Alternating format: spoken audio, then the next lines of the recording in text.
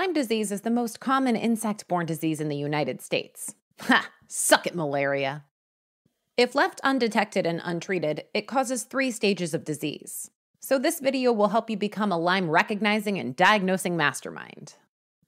Because it's caused by the woods-loving deer tick, Ixodes scapularis, what better place to explore it than with Robin of Ixodes and his merry peoples in Sherwood Forest? However, we won't be in England.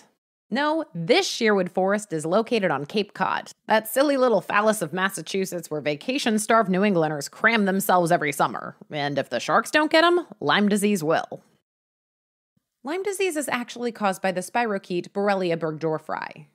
As I mentioned, these disgusting little motile spiral-shaped bacteria are jammed into humans by the evolutionarily completely friggin' useless Ixodes scapularis. Here's what they look like. From left to right, this is an adult female, male, and nymph. The nymphs are classically compared to poppy seeds in size. I know you can't imagine not noticing that one of these suckers has buried its head in your dermis, but actually, many people will present with signs and symptoms of infection without recalling a tick bite. Often, the tiny devils attach where the sun don't shine and, after transmitting Lyme, fall off and go their merry, creepy way in search of more dermis.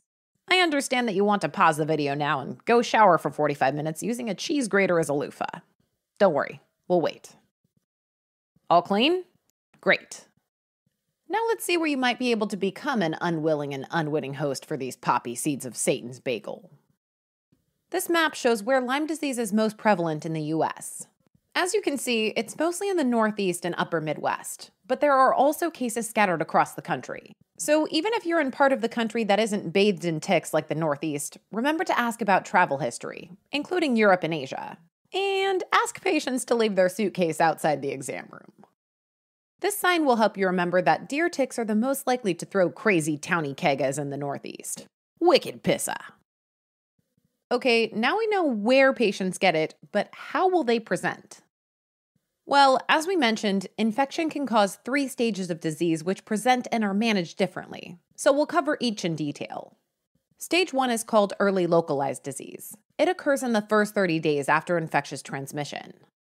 It can cause malaise, fever, chills, and myalgias. So suspect stage 1 Lyme if a patient presents with a flu-like illness in summer. But be aware that flu and Lyme infections overlap in the spring and fall. But the pathognomonic sign of stage 1 Lyme disease is the infamous erythema migrans, or EM, rash, which appears in about 80% of patients.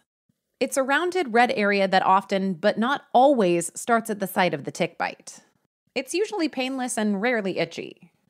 Note that many patients will have a local erythematous reaction to the tick bite itself.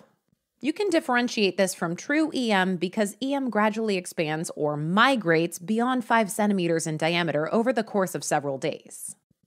An important note, EM only sometimes has a central clearing, causing the classic bullseye appearance. Most often, it's diffusely erythematous. Let's check out a few examples. EM is often found in or near the axilla, inguinal region, popliteal fossa, hairline, or belt line. So make your patient get naked, don the goofy gown, and check everywhere. Studies have shown an underdiagnosis of stage 1 and higher rates of disseminated Lyme in patients with darker skin tones. This is due, in part, to physicians lacking training detecting the diverse appearance of erythema migrans. Here you see EM on the thigh of a pale patient where it looks pink, and then in the axilla and popliteal fossa of patients with darker skin where it appears darker than the surrounding skin. But implicit bias can also lead providers to omit Lyme disease from the differential for patients of color. When considering Lyme, our culture leads us to conjure mental images of a pale white UMass student named Scooby Hikerton who climbs Mount Tom in a pair of Birkenstocks to smoke a doobie on the summit. But I live near UMass and trust me, people of all skin tones climb Mount Tom to smoke a doobie.